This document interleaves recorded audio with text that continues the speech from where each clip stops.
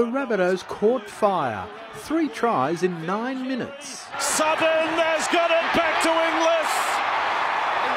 The Bunnies are red hot. All good. You heard them say all good. That's the referees.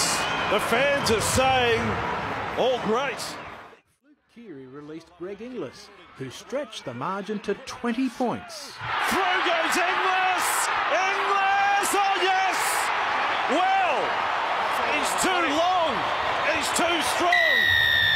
He's all of those things. To the record books. Luke delivers it. Oh, Inglis!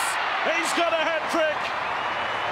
Yes, the Goanna. Well, if it's all clear, there's your third hat-trick by a South player against the Knights.